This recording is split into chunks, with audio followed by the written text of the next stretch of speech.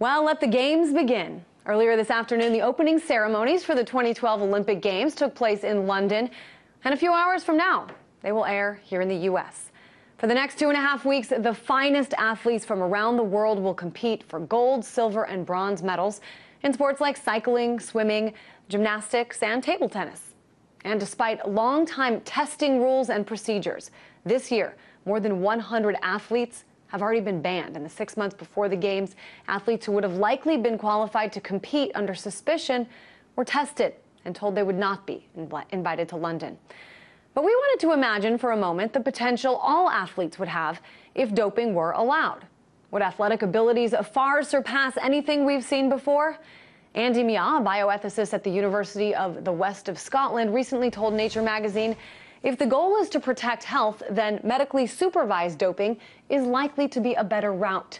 Better yet, the world of sport should complement the World Anti-Doping Agency with a World Pro-Doping Agency, the goal of which is to invest in safer forms of enhancement. We tracked down another man, Julian Savulescu, chairman of practical ethics at the University of Oxford, to talk a little bit about this. And I know, Julian, you seem to agree with this sentiment that it's unrealistic to think that doping is not going to happen. So since it does, let's make sure it happens safely. Is this your argument? Yeah, there's abundant evidence that the absolute prohibition of doping is failing some of the world's best athletes like Lance Armstrong, Carl Lewis and Barry Bonds have all been implicated in doping, and it's likely to fail because the substances that athletes are using today just mimic the natural substances in their body that their body naturally produces, like growth hormone. It's been impossible to detect this. The people who get caught today are the incompetent athletes or those with relatively few resources. What do you mean relatively few resources? I mean, are you suggesting that the ones who get caught simply don't have, the best drugs, the drugs with more invisible ingredients? I think there is a fair number of people who are trying to do this themselves and get caught. I think there was a Moroccan athlete that was just recently banned.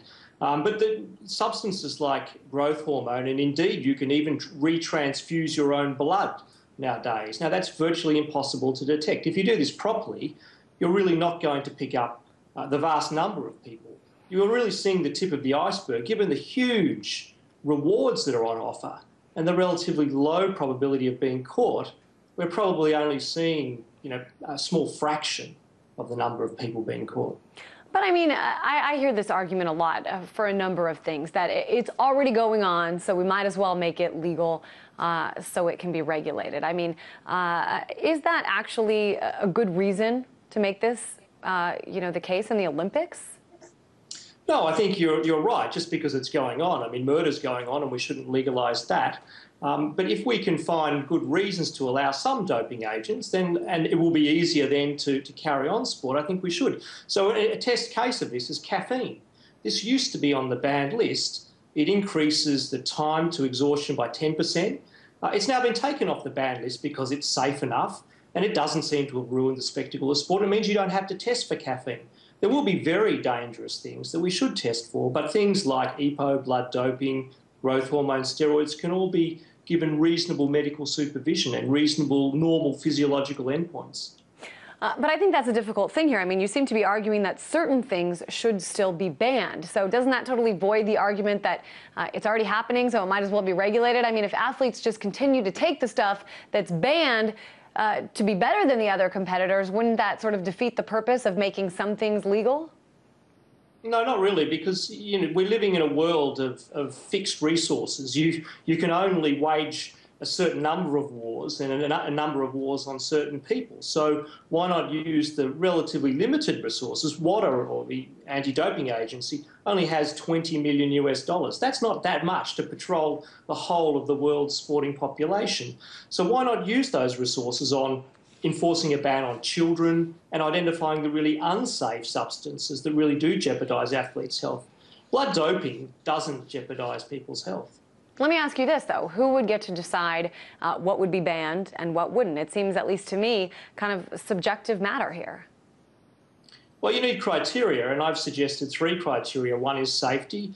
Another one is that the agent has to be consistent with the spirit of a particular sport. So things which reduced your anxiety or tremor in sports like archery or shooting such as beta blockers, should be banned, or something that removed fear in boxing should be banned.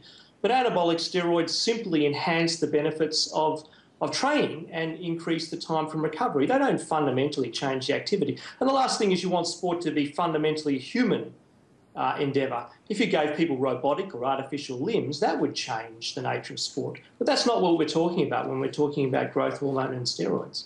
Well, I think that's a really good point, and I know that that particular point has generated a whole lot of argument. I know that there are other performance-enhancing things that are not drugs, the full-body swimsuits, or I know that there's a South African sprinter who actually has mechanical prosthetics. Do you think that this differs from performance-enhancing drugs? Well, I think the suits don't change much. They just change the amount of friction. So I don't see that that's, and indeed they have been allowed to an extent. But Roger Pistorius, I think you're referring to, the South African athlete with blades. At the moment, he can't run faster than Usain Bolt, but it's only a matter of time before that technology enables a person like that to run faster than someone like Usain Bolt. And I think that should be banned, because I think that's not really running, and it's substantially the contribution of a technology. So, you know, I think we can draw lines rather than simply having a sort of very blunt-ended absolute ban on all performance-enhancing drugs. It's impossible to implement. I know scientists at this year's Olympics, they have vowed to make this year the cleanest ever when it comes to doping. I want to show you some clips of a story. A CNN reporter went inside one of the labs, and we just wanted to play a short snippet of that story. During the period of the Games, this $30 million facility will see 150 scientists manning the laboratory 24 hours a day. Samples of blood and urine from the athletes will be delivered direct from the Olympic Park. We reckon we can pick up even things you hadn't thought of. We can do a sort of what is known as data mining approach, where we can look for things that we hadn't thought of. So I think we'll soon be away from the days of designer drugs beating the analysts. So what about this notion, Julian? Of course, there are better and better, more undetectable drugs, but science is also getting better in the anti-doping agencies in terms of being able to find things out. Shouldn't that be the goal, really devoting resources to the anti-doping aspect of this? Fairy tale, and if it could work, I mean, it would be a great solution. But time has shown that it hasn't worked, and indeed time will tell whether these claims are true or not. I haven't heard any good arguments of how they're going to accurately detect blood doping. Now, you know, if it's true that we can, for once and for all, eliminate doping, why not? But, of course, it's a war between the dopers and the doping agencies, and it's unlikely that one party is going to win this war outright. It's always a moving target. And as with most wars, we have races to build the better weapons. And some people have even said in this case, there's been an arms race, of course. The drug companies are already competing to make the best drugs with the least visible ingredients. I'm wondering, though, if you think, legalizing certain types of doping would make that exponentially worse. And competition would simply be about who uses the best drugs as opposed to who's the best athlete. Well, as I said, if that were the case, we should ban those agents, but it's not at the moment. I mean, nobody thinks that Carl Lewis is somehow not one of the best athletes ever. But the point is, at the moment, we just have a black market. If you introduce a white market, if you introduce legal, safe substances, you can compete with that market. And, of course, there's always going to be something that gives you some advantage, but you narrow the gap between the cheaters and the honest athletes that are concerned about their health. You give the honest athletes a weapon, if you like, to compete. So you're never going to eliminate these problems entirely. At the moment, we're in very poor damage control mode, and we should up that and be more effective in reducing the problem. Let's break this down really simply. I mean, is it fair to say that what you're calling for would more or less make it mandatory for all athletes to dope in order to remain competitive? Well, you have to ask the question, is it now more or less mandatory for athletes to dope using, unsupervised doping agents? And I suspect that's pretty much the answer.